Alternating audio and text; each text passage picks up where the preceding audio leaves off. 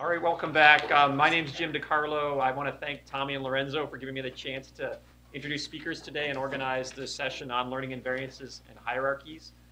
I won't waste time here introducing folks, but for the first speaker, we have Yann LeCun. Yann is at NYU. He's a computer scientist. He's well known for his work in optical character recognition. I know him best for all his work in convolutional networks. I think he'll tell us about deep learning and hopefully its role in vision and other things. So, yeah.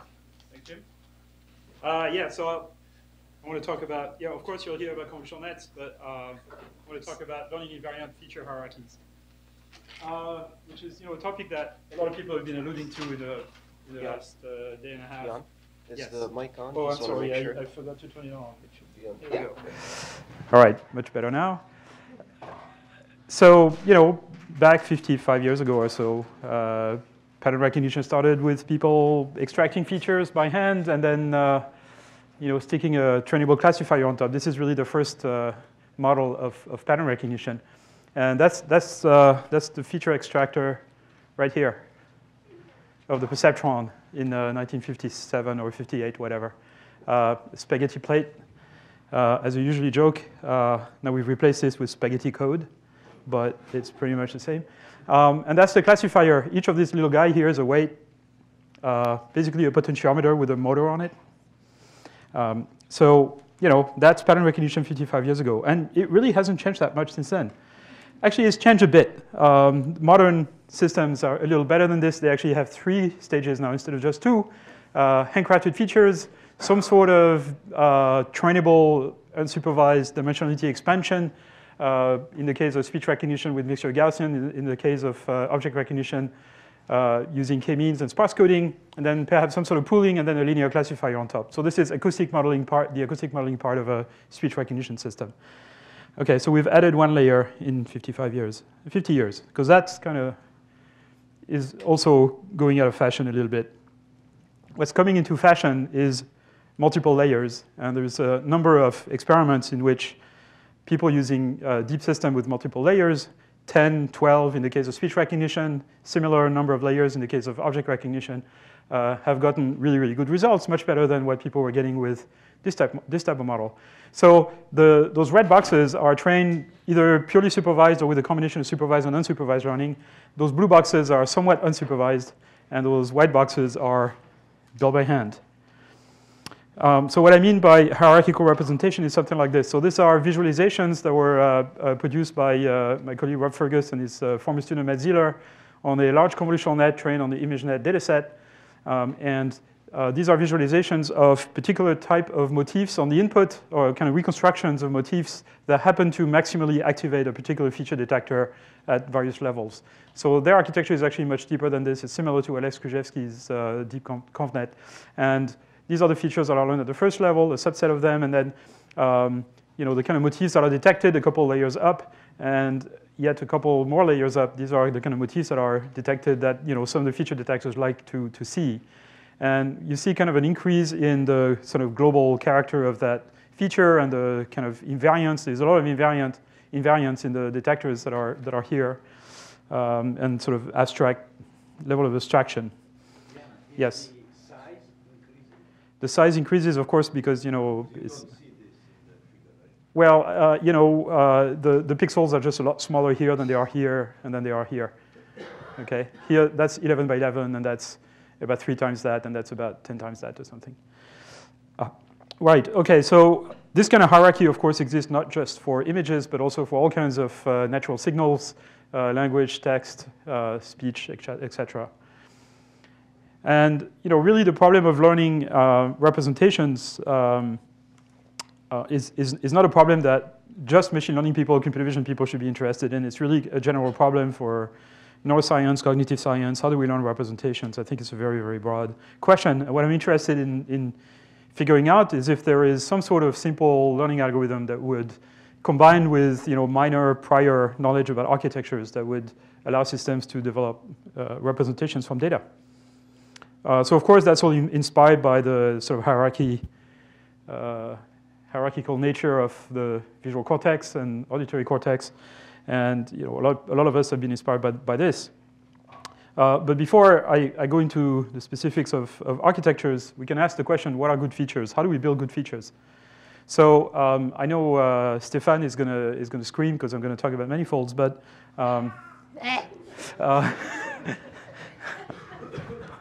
okay, bad aim, sorry. You're too far. Yeah, there's no momentum in those balls, you know. Right, so, you know, if I ask Stefan to make faces in all possible ways and move his head around, and I keep taking pictures of him this way, the set of all possible faces he can make lies in a low-dimensional nonlinear manifold in the space of all possible images. And the dimension of that manifold is bounded above by the number of independent muscles in his face. So it's something like 50 or so. So a lot of natural data is going to be of that nature. Either it lies on a manifold or is defined by the fact that it doesn't lie on a manifold. We were just discussing this earlier at lunch. It's not going to look like this beautiful Calabi-Yau thing, but some manifold. So how do we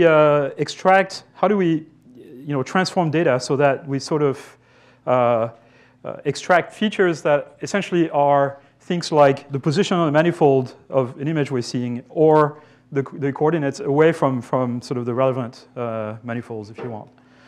And one way that a lot of people have been using for a very long time is the following. You take your input, you expand its dimension using a nonlinear function, and the role of this nonlinear function is to break things apart. So things that are semantically dissimilar would have to be broken apart so that the next layer up would be able to separate things that need to be separated. And it's kind of easier, since covert theorem and all that stuff, we know that it's more likely to happen in high-dimensional spaces than low-dimensional spaces. So this mapping has to be nonlinear. If it's linear, then it's not going to disalign points that are aligned, and so it's not doing anything useful for us. And then we follow this by a pooling or aggregation operation, which glues back the pieces that need to be glued back. So a good example of this is the way people do feature extraction by doing k-means or vector quantization. So you have the manifold of rotated 3s, the manifold of rotated 8. Those two things are very close to each other because they have many pixels in common, and so you can't really separate them. So you do k-means, and those two guys are a cluster, and then this guy is a cluster, and those three guys are a cluster, and whatever. And so you build a vector of size k, and then if you show any of these two guys, that component is going to turn on, but not these guys. And each pattern here is going to activate only one component of this vector represented inside those boxes. And then you have some sort of OR operation that glues back the things that need to be glued together, and you separate the classes this way. It's a very classical way of doing things. Some sort of expansion, nonlinear expansion, followed by linear either classification or pooling, depending on your point of view. So it's sort of a good process by which to build hierarchies of features by doing the sequence of operations. So the way we're going to build a nonlinear operation is basically a linear operation followed by a pointwise nonlinearity. So k-means doesn't work this way. It's actually not a pointwise nonlinearity. It's a winner-take-all. But here we're going to use a pointwise nonlinearity just to simplify. We precede this perhaps by some sort of normalization, although that's not always necessary. And then some sort of pooling, which may be either learned or built by hand. In the case of ConvNet, it's built by hand. And then we're going to repeat this stage multiple times, stick a classifier on top, which is really no different from this, from the first 3 stages. And train that somehow, perhaps with a combination of unsupervised and supervised learning. And so ConvNets are an example of this kind of architecture, which I'm sure a lot of you have heard about. So you take an image, you convolve it with a filter, you get some response, you pass it through a nonlinear function of some kind. So here is the image. Here are the result of applying 4 different filters to this image. Then you pool, and the pooling is spatial in that case. So you do a max or an average or LP norm of a little chunk of local chunk of data, and then you subsample this by a factor of 2. So the pixels here are twice as big as the pixels there. So you reduce the resolution by a factor of 2 here in each dimension, and then you repeat the process. So each of these guys is a result of applying different filters to each of those guys. You add up the result, pass that through a nonlinearity, and pool again. And then here there's just a simple linear classifier. So those things have been around for a long time, trained with backprop and things like this since the late 80s. In fact, there's an earlier paper in 1988 where I built this and trained them with backprop. But of course, the idea goes back a long time. The basic idea of those local feature detection that are replicated with some nonlinearity and feature pooling is really based on the simple side complex cell idea from Huber and Wizon in the 60s, and the sort of inspiring work of Fukushima with the cognitron in the 80s, neocognitron particularly in the 80s, where you had this idea of kind of stacking replicated filters with pooling layers. What he didn't have was backprop, so he had to kind of devise some complicated unsupervised learning algorithm. So those things work really well when you train them supervised, and supervised learning is really very simple to do with backprop to compute the gradient. So you propagate forward, compute the error, backpropagate the gradients, update the weights, and every filter in every layer is updated simultaneously using backprop. Nothing magical about this. We've known how to do this for 25 years, and we've known about chain rule for a lot longer than that. So, right. So you can apply those things to all kinds of different things, different applications, which is what people have done. And this is a kind of an old ConvNet that I trained 20 years ago or so. And what I want to show here is the sort of manifold flattening properties of this. Of course, this was trained entirely supervised, so there is no particular property that we impose on the system other than that the last layer of feature should be digestible by the linear classifier that's on top. So you take one pixel here, it goes from white to black to white, which means, and there's a whole bunch of pixels like this that go from white to black to white, which means that the manifold of translated threes is curved. And you go up the layers. These are the internal states of the various layers. You go to this stage here. So every vertical slice here encodes is a feature vector that represents a 32 by 32 window on the input. And successive vertical slices encode 32 by 32 windows shifted by 4 pixels. And here you hardly see any value going from white to black to white. They all go in one direction, which means the manifold is flatter here. I mean, of course, I'm not making a quantitative statement here. It's kind of hand-wavy, but it has to be because the linear classifier that's right next to that works pretty well. OK, so those things have been around for a long time, and it's interesting that when you look at the dominant approaches to object recognition in computer vision until very recently, has converged to the same kind of architecture. So if you look at, so one of the dominant approaches is something based on Lana Zebnik's work from 7 years ago or so. You have a front end which extracts SIFT features, and SIFT features are really filter banks on linearity and pooling with some normalization thrown in. Hog is pretty much the same idea. Dense features extracted over the entire image with pooling. That's what the histogram part is really pooling. Then the second stage is this sort of unsupervised sparse coding or k-means or other types of kind of sparse encoding of data, followed by pooling again.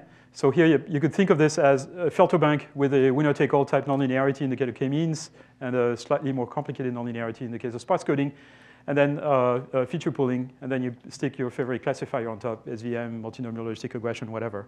So this was kind of pretty much a dominant approach to object recognition until last year. I'm surprised that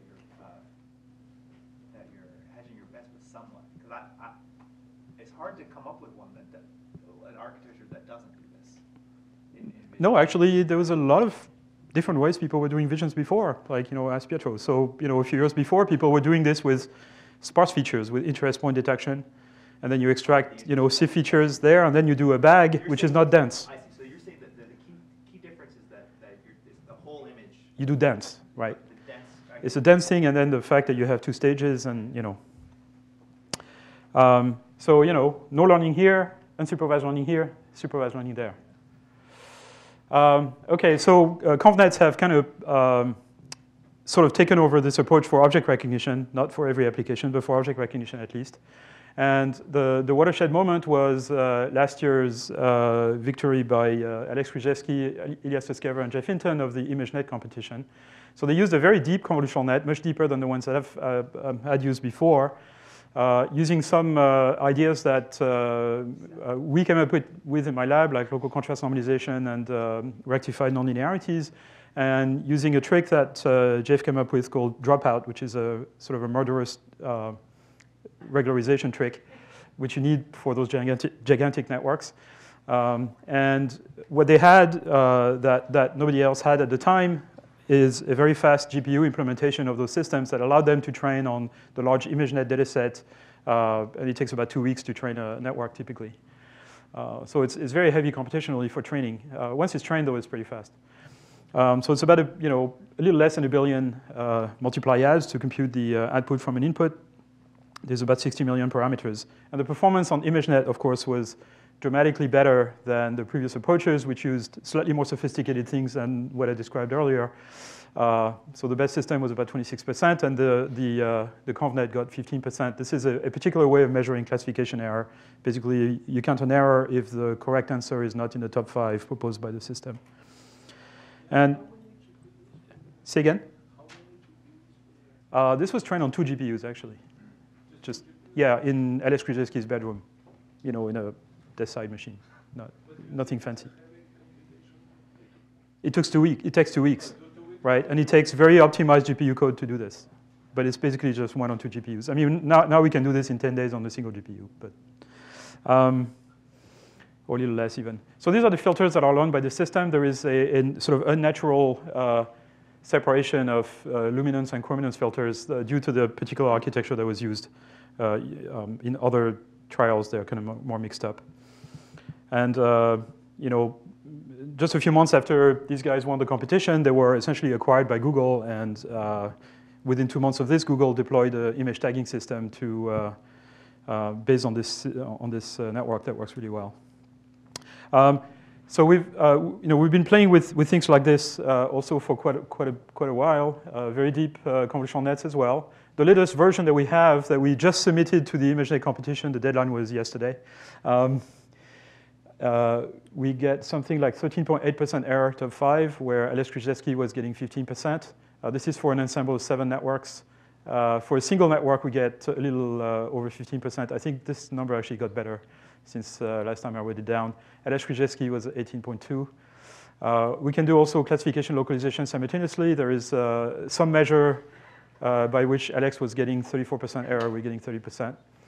And detection is a new task. What that means is unclear yet because nobody has really tried this. We'll see how well that works, but what we get is 19%, whatever that means. Yes?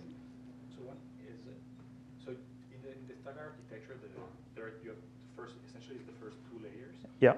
That would be more or less, so the one about the second layer, after the second max pooling is the new part, so to say. So usual system where like convolution pooling done essentially twice, and this is deeper in that sense. Right. No, I mean, it's not like we never tried to add more layers. It's just that on the data sets that we had before, it just didn't help. And also, we were using hyperbolic tangent, and that turned out to be very difficult to train for very deep architectures. Those ReLU units, sort of half-wave rectification on linearities, seem to be working better in deep systems. So, yeah. So if you count all the pooling, yeah, so it had convolution pooling, convolution, one-by-one convolution or full connect, and then another full connect for the classifier. So that's 7 layers, yeah.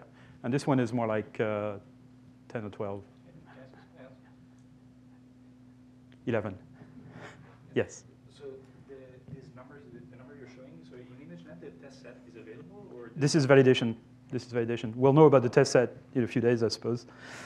Yann, there is no gain control or normalization? No, there's no gain control, no normalization. Yeah. You didn't find it useful? We found it useful for when we trained on Caltech 101. That made a huge difference. Alex Krzyzewski has some sort of normalization in his network. Where is it? Here. He has contrast normalization. It's a different form than the ones we use, but and he says that got him a couple % better, but we don't have one. The thing is, we're going to play with this quite extensively over the next few months and figure out which of those hacks really matter in the case of very large data sets. It's very difficult to make those experiments because one training session takes 10 days, or 2 weeks. So you need a room full of GPUs, and we're building that, but we don't have it yet. GPUs now. too expensive. It's too expensive. It's cheaper to just buy your own. So these are the kind of, so this is with 7x7 filters. This is the kind of filters that are trained. This is for 11x11 filters. They look very similar to the ones Alex obtains. So again, this is purely supervised. There's no sparsity, whatever. It's just purely supervised backprop. And these are the filters you get. And they seem to be separated between luminance-based filters and sort of chrominance low-frequency type filters. OK, so the next thing I'm going to do is, since we were talking about balls, is show you a live demo of that system.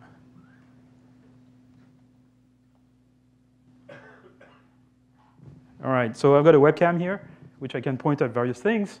And it's been trained on ImageNet. So it knows that's a handheld computer. And it's a nipple or a water bottle. OK, so I don't know if it knows about short water bottle. We'll see. Water bottle. If I blur it, it says nipple, I think.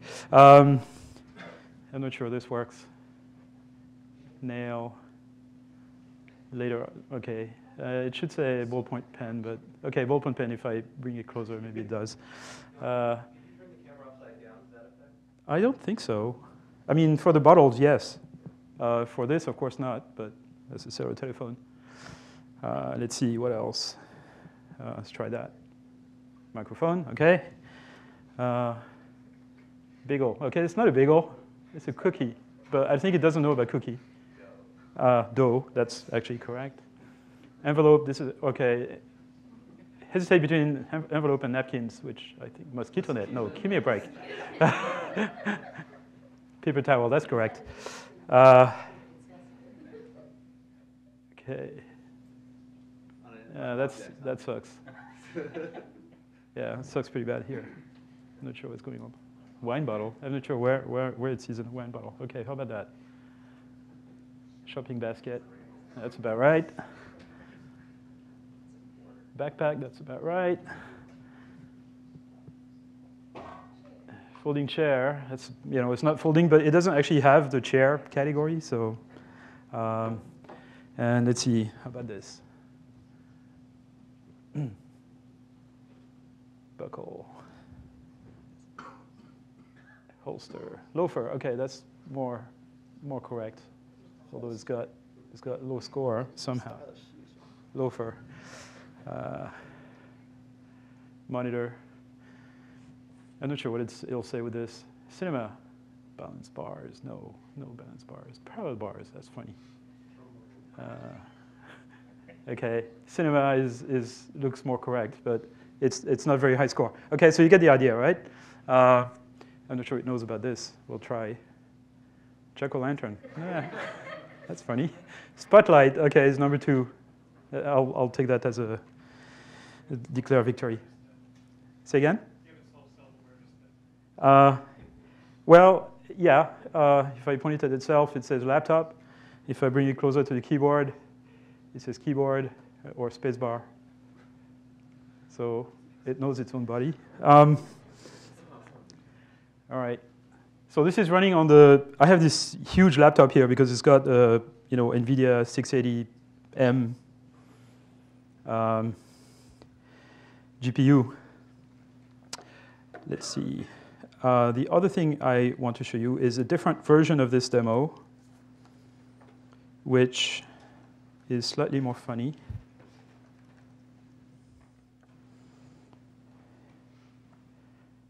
Because this one I can train. So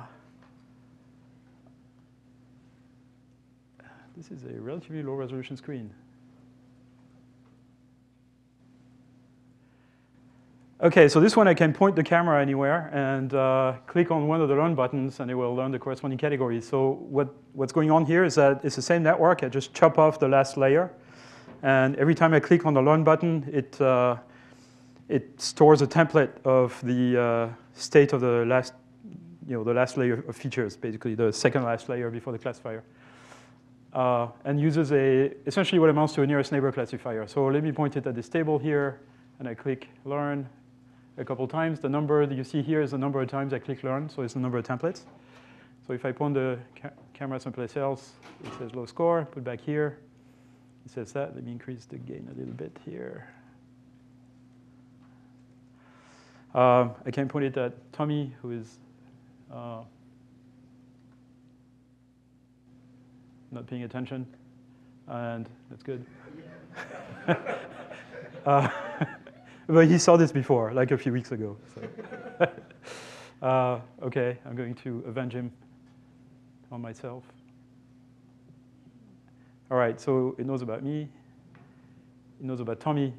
Of course, I'm afraid that if someone else were to sit here, it would still say Tommy, because it recognizes really it's a gestalt of the entire background.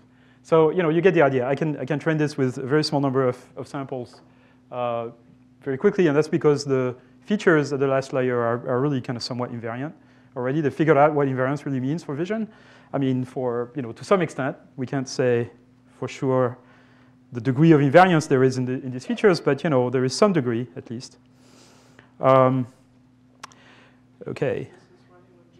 This is running on GPU, yeah, 680M. So it runs at about 2.5 frames per second. This demo runs about 2.5 frames per second on the CPU, and about 8 frames per second on the GPU. Well, that includes the GUI and everything, right? Display, grabbing. So more recently, we've applied this to localization and detection. This is for the ImageNet competition that we just submitted. So this works pretty well. Granny Smith, strawberry, rabbit, whatever. So there's an interesting mistake here. OK, so it says this is a cheetah. It's actually a lion, but OK. Samoyed, that's an obscure breed of dogs, langur. But this one here is funny. It says zebra. And then instead of saying lion here, it kind of confuses the combination of a lion and a zebra and says tiger. So there's a bit of a feature binding problem there. When it knows about lots of categories. This is a more recent version of that system that actually computes accurate locations of bounding boxes. So this is maillot, which means the leotard or whatever it's called. 2 guitars are detected, 2 monkeys, cars, birds, oboe. That's a mistake. That's not a remote control. OK, let me skip ahead because I want to talk a bit about unsupervised learning, or about something else actually, not just unsupervised learning, about applications of this. So we can take this script that we use to train our object recognizer, and essentially, with very minor changes like number of feature maps and filters and whatever, train it on speech recognition. So take a speech signal, do time frequency representation of the speech signal, then stack a convnet, which is essentially the same, very similar to the one I just showed you, except the input is smaller and the pooling only takes place over frequency and not over time and blah, blah, blah. But other than that, it's pretty much the same number of parameters, more or less. And you get really good performance on subphone classification error, which is, here is a segment of speech. Tell me which state of the HMM is the most likely at this time, essentially. So we're working on this with IBM, and they have previous deep learning system, not convolutional, that had 37.8% error on this, and we get 33.6. And the inputs look like images, and the filters look like this. They are not Gabor filters, but many of them detect motion of spectral lines, which is sort of interesting.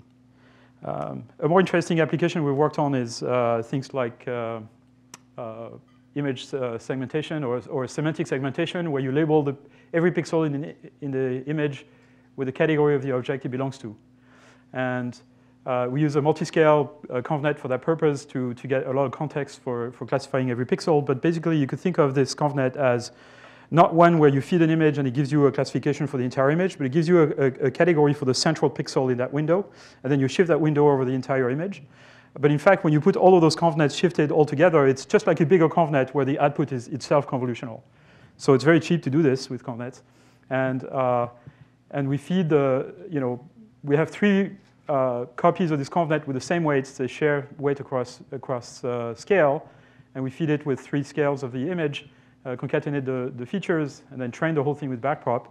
And it basically performs at above state of the art. So something like by one measure of performance, the best competing system is 72.4%. We get 74.5.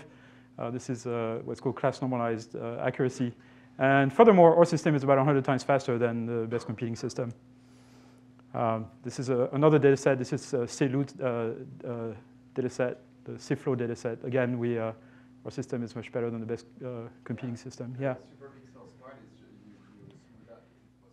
It's not for smoothing, it's for unsmoothing. It's for lining up the responses. It's for sharpening the response so that the responses line up with the edges in the image.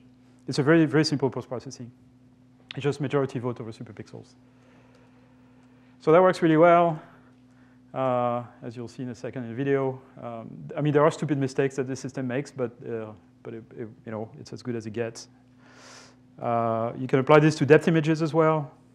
You can do temporal consistency to kind of correct some of the mistakes. So the bottom version here uses essentially what amounts to spatial temporal superpixels. And it corrects some of the mistakes. And then you can apply this to depth images, indoor images, and it works pretty well as well. And of course, there are sort of deployed applications of this. But let me talk a bit. Let me skip ahead and talk about unsupervised learning. So because that's kind of the topic that people were talking about earlier today. And what does it mean to really? So one thing that we've done in the past is used unsupervised pre-training, followed by supervised fine-tuning to train those networks. And we got better results using this technique, using unsupervised pre-training, as opposed to complete random initialization on a very, very small number of applications where the number of label samples is relatively small and when the label set is weak. An example of this is pedestrian detection. So the question is, how do you do unsupervised pre-training for those systems? And the technique that we arrived at is essentially based on sparse autoencoders. So what you want to do when you do unsupervised training is capture the dependencies between variables that you observe, right? So you have here a two-dimensional vector, and the points that come at you have some structure to them and lie in a low-dimensional manifold of some kind. And you'd like to, if you observe y1, you might like to be able to predict what the distribution over y2 is, or maybe a choice over possible values of y2. So one way to do this is to train some sort of contrast function or an energy function that takes low values on the observed points and higher values everywhere else. Those are two examples of such energy functions. And if this energy function has the right shape, then it has somehow captured the dependencies of the internal structure of the data. These are two different architectures and learning algorithms to learn this kind of dependency. These are not practical. This is more for demonstration purpose. So here we have kind of a rigid energy function. We just push down on the energy of the blue points, which are the data points. And because the energy function is rigid, basically it's a bunch of V's, it has no choice but putting the minima around those points, and you get a nicely looking energy function. But here, the energy function is very flexible. It can be flat if you want. And in this case, pushing down on the blue beads is not enough. You get a flat energy function. You also have to push up on everything else to make sure that you get a groove around the blue beads. And this is a problem that people working with probabilistic models are very familiar with. It's the term that pushes up on the energy of stuff that's around you, or that's outside of data points, is essentially the log partition function, due to the log partition function in maximum likelihood. So basically, in unsupervised learning, the main issue is not how to make the energy of the data points low, it's how to make the energy of everything else high. And I've kind of came up with a list of about 7 different methods to do this. So the first one is similar to the first example I showed. You build a machine so that the volume of low energy stuff is constant. Basically, you have normalized probabilistic model or something similar to this. But I'm not talking about probabilistic models here. This is just energy-based models, so no notion of normalization. Second method is you push down on the energy of data points and push up everywhere else. That's what we call maximum likelihood. But you need to have a tractable partition function for this to work. And of course, all the interesting models have intractable partition functions. So we're kind of screwed. So number 3 is push down on the energy of data points and push up on chosen locations outside of the data points, so that the thing takes the right shape, but somehow is not. Thanks. But somehow is not. It's not the entire space, right? We choose the places we're going to pull up so that the thing takes the right space, the right shape. And there's a whole bunch of different techniques that are based on this idea. One is contrastive divergence, which consists in taking one of the data points, then moving away from it in some fashion, preferentially in directions where the energy goes down. and then taking this point and pushing it up. Okay, so what it does is that it creates a local groove in the energy function that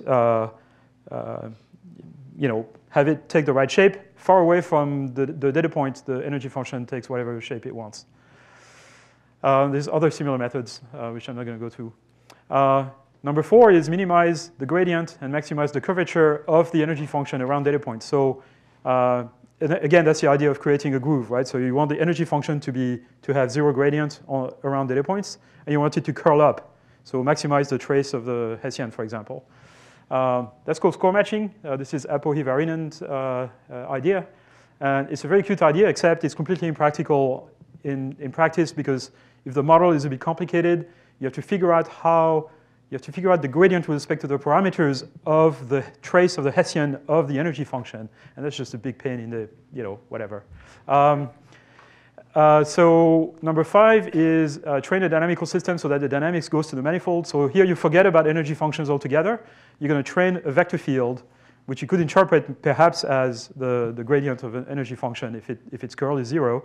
And you train this vector field. So you train a machine so that when you put it, when you give it a vector at some point, it moves you towards the tip of the vector in that vector field, and those vectors point towards the manifold of data.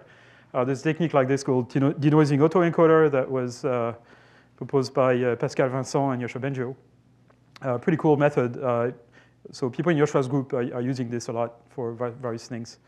And then there's my favorite one.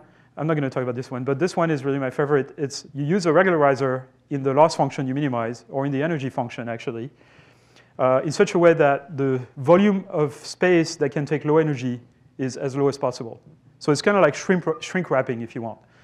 Design your energy function in such a way that if your system wants to give low energy to data points, it can do that, but then the volume of stuff that can take low energy is being pushed down by this regularizer. So it's like you're trying to shrink wrap the data set, if you want. And sparse coding is an example of this, as well as sparse autoencoders, which is the method that we like. Okay, so let me visualize what that means, this energy stuff, right? So that's PCA formulated in terms of an energy model. So PCA here with inputs, 2-dimensional inputs and a 1-dimensional principal subspace. And the points are sampled in this little spiral here. And PCA finds the principal axis, gives low energy to this thing, and then the energy, which is the reconstruction error, goes quadratically as you move away from the principal subspace. Okay, so it's a terrible model. This is k-means with k equal 20. So k-means puts prototypes all around this little spiral, and the overall energy is the min over all, every prototype of the square distance to the closest prototype, right? That's what the min is about, the closest prototype. So here, this is an example of energy function that has a latent variable z here, which is the which prototype you pick, right? Latent variable in the non-probabilistic meaning of the term. But really, what we're working with is sparse coding. So sparse coding is this idea that you all know, which we've heard a lot about this morning. Basically, the inference algorithm is you have a variable z that represents the input y. And the way you compute it is by minimizing a reconstruction error, say a distance measure between a reconstruction of y through a decoding function, generally a linear one. But at the same time, there's a factor that limits say a sparsity factor, for example, that essentially limits the entropy of the distribution of z if you want to formulate this in those terms. And this is the term this is the shrink wrap term. It's the term that limits the volume of stuff that can take low energy if you want. So more precisely, the sort of L2, L1 sparse coding is this, with this kind of energy function, square reconstruction error plus L1 regularization. And the problem with this, of course, is that, so you can learn the dictionary matrix easily using gradient descent, as long as you keep it constrained within a sphere. It's very simple. We've known this since, it's not 10 years, Guillermo, it's 15 years, 16 years. You said 10 years, I think. It came from neuroscience, right? And the inference algorithm consists in doing this minimization, and as Guillermo said, it's kind of expensive to do this because even though there are efficient algorithms to do this, you have to minimize the the combination of those two terms. And so if I give you a y that's several hundred dimensions, and I ask you, give me a z that's 1,000 dimensions, that minimizes this, it's going to take you, a few milliseconds. And if you have to do this for every location on an image, you're not going to get a real-time object recognizer. So that's no good. The energy function you get is something like this. It's a union of low-dimensional linear subspaces, basically. So we had this idea a few years ago to essentially train a feed-forward model. So this is what Guillermo was referring to. You train a feed-forward model to predict what the solution, what the optimal z is for any particular y. Okay, so this is just regular sparse coding. You give a y, you compute the optimal z that minimizes the reconstruction and the sparsity. And now what you have is a pair, y and z, that you can use to train a feed-forward supervised predictor to predict this z from the y. Okay? Think of this as, say, a two-layer neural net or something like that. So basically, you train a neural net to solve an optimization problem. And the cool thing is that you can control the complexity of this so that it doesn't have to cost you an arm and a leg. So a particular example of this is when this encoder here is equal to the product of a matrix by the input and then passed through a shrinkage function or half-wave rectification or something like that. Basically, one layer of a convolutional net, particularly if you make this convolutional. If you make this linear operation actually a filter bank instead of just a matrix. So if you train this on natural image patches, this is the learning algorithm running. And it's only a few thousand samples. So again, if you think about the equivalence of biology, the convergence would take minutes. It's very fast. You get Gabor filters really quickly with just this forward-backward thing. Gabor-like filters, they're not Gabor filters. Okay, and then later, my former postdoc, Carol Greger, had this really cute idea, which Guillermo was referring to. In fact, he has a few publications about this. Is the idea that the algorithm, the inference algorithm for sparse coding, we know what it's supposed to look like. It's called the ISTA algorithm, iterative shrinkage thresholding algorithm, and it looks just like this. You start with z0 equals 0, and then you iterate this little formula here, and eventually z converges towards the optimal sparse code that minimizes the energy for a particular y. And so Carol had the idea of basically building a neural net like this, with this architecture, a recurrent neural net, where those matrices which are prescribed will be learned from data. And we're going to truncate the iteration of this with a few iterations, whatever we can afford, and train it to produce the best possible approximation in that number of iterations. So that's kind of the idea. Take this little network, unfold it in time, and now you have essentially what amounts to a 2 or 3 layer neural net that you can train with backprop to predict the best approximation. And this works amazingly well. You can get really good approximations of the sparse code in just a few iterations. Like with 2 iterations, you get a reconstruction error here of a particular value. And this is what you get with ISTA. ISTA, you have to wait for a long time before you get the solution. So this works really well. Let me skip ahead. So we had a version of this where we combined the reconstruction cost together with a prediction of a category. So you get kind of a supervised, a combination of supervised and unsupervised criteria to train a recognizer. This works really well, but I'm not going to have time to do this. So okay, so there are convolutional versions of this where essentially the reconstruction, instead of being a vector that you multiply by a matrix to reconstruct the input, you take a bunch of feature maps, like in convolutional net, convolve them with a bunch of filters, sum them up, and that's your reconstruction. So this is like the backward, counterpart of the feed-forward part of a convolutional net, if you want. So my colleague Rob Fergus, with Matt Ziller and Graham Taylor, built an entire convolutional net based on this, where basically all the arrows are reversed, and you call this a deconvolutional net, and that kind of worked pretty well. And we used this idea of convolutional sparse coding in the context of this little sparse autoencoders to train filters. And what you get is when you train a sparse coder at the patch level, you get those oriented Gabors basically that at different locations and frequencies and orientations. And it's kind of crazy because you're going to apply those filters convolutionally. So you don't need to have different locations of the same filter, right? So when you train convolutionally, you get those filters. And the result is that the system doesn't have to spend all of its energy on shifted versions of the same filter. It just needs one filter at one orientation, maybe another one at different frequency, but it doesn't need to shift it because the shifted version is already present in the convolution.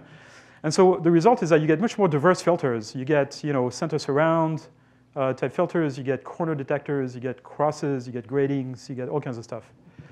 And it looks wonderful. It would be nice if it actually improved the performance significantly in recognition.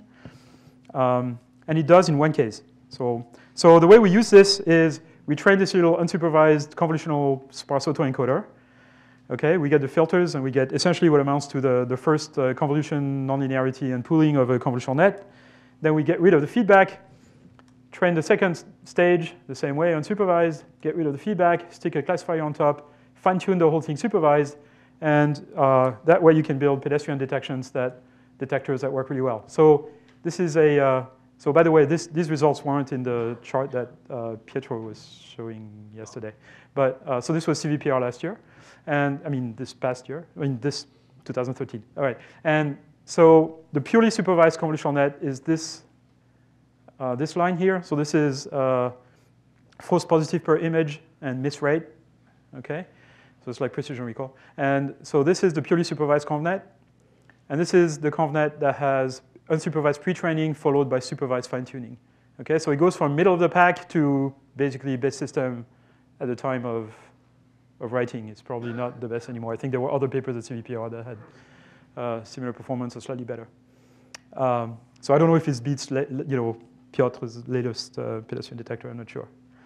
But that makes a difference. Unfortunately, that's pretty much the only application for which it actually makes a significant difference. So it might be due to the fact that the training set is relatively small. The label set is very weak. It's only two categories, pedestrian or non-pedestrian. And so the features you get when you do purely supervised training are very degenerate. And unsupervised training makes them less degenerate, I think. OK, it works. So here is a slightly more interesting thing, because this is about invariant features. And I have to stop, huh? OK, so I'll show cute pictures. Here you go. Oh, come on, tell us about the invariant features. Oh, invariant features. It's just. That's my question for the session. There we go. Yeah, I mean, it's basically group sparsity on a sparse autoencoder, right? So instead of having L1, you have group L2, right? Okay. All right, and if the groups overlap, so you arrange the components on the two-dimensional topology, and the groups are like this, and they overlap by half. You get those, nice organized topology, pinwheel-like patterns. If you do that without over a, with receptive fields that vary, you actually get those nice pinwheel patterns. These are pinwheel-like. Here's another visualization of it. This is what you find in neuroscience papers, and that's what our system comes up with, or another visualization here. And I'll stop here. Thank you.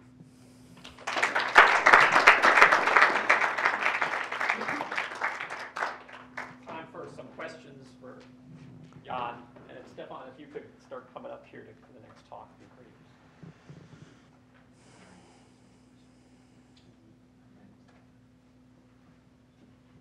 I was wondering, do you know how much of the effect of the last couple of layers of, if you replace the last two layers, which are the fully connected neural network, with something more off the shelf, like any other classifier we used before, will it make a huge difference, or is it not feasible for some reason? Okay, so first of all, it's not really possible to do this because the whole thing is trained at once, right? Yeah. So you would have to have whatever classifier you would have to use would have to be something that you can backpropagate gradient through, which is fine. So you could use something. So people can ask, could you use an SVM, for example? So essentially the last layer here amounts to a multinomial logistic regression. Basically, it's a linear layer with softmax, right? So it's like, right? But it's trained together with everything else, so you can't really separate it from the rest. Now, if you used a hinge loss instead of the log loss with softmax, it would be kind of like a multi-class SVM, right? Except it's not an SVM; it's just a linear classifier with hinge loss. So my guess is that wouldn't make much of a difference. Yann, how many labeled images for image 9? 1.5 million. 1.5 million. And how many years would it take to train a child in that way? probably not very long, although you would be surprised by the ImageNet categories. So if you look at the 1,000 categories of ImageNet, some of them have pretty obscure breeds of dogs and all kinds of fish species and bird species that I think a child has no way of learning. I'm joking, but I think it's possible. Yeah, I think so. Yeah, I mean, it wouldn't be impossible, but it would take a while. It would take. It's not enough time. Simply. No, but The fact that parents don't give so many labels, right? You don't tell a kid. Right. It's a car, it's a car, it's a car, a million times, whatever. No, but okay. So I think that's a big challenge for the next few years. It's to figure out how to do unsupervised training properly. Obviously, huh? Challenges. Possibly. I dodged. Okay, but you can't move.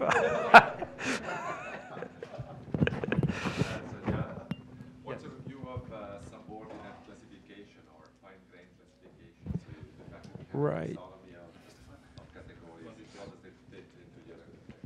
Right. So the question is, how much with how many categories do you consider it fine grained? Right? Is it above 10,000 or? No, it's not the number. It's the. It's the restriction. Yeah. Okay. So like bird species. Yeah. Right. It's the taxonomy of categories and. Yeah. So I don't have a magic bullet for this in the context of this. I mean, I think this can be trained, of course, for fine-grained classification, but I mean, nobody has really tried to take a fine-grained categorization data set that was big enough and train a system like this on it, perhaps pre-training it on something like ImageNet. So what we find is that when we pre-train on ImageNet and then train with a few examples on something else, like say Pascal or whatever, we get really good performance. So there's really good transfer learning taking place there. The features, I mean, as you saw in the demo I showed, the features are really good. Now for fine-grained classification, you probably need to refine them. The low-level features are going to look exactly the same. The mid-level features probably will be different. You did the training for this system. It's all done. Yeah. The demo. Okay, it's all done at NYU, and it does not use LS code.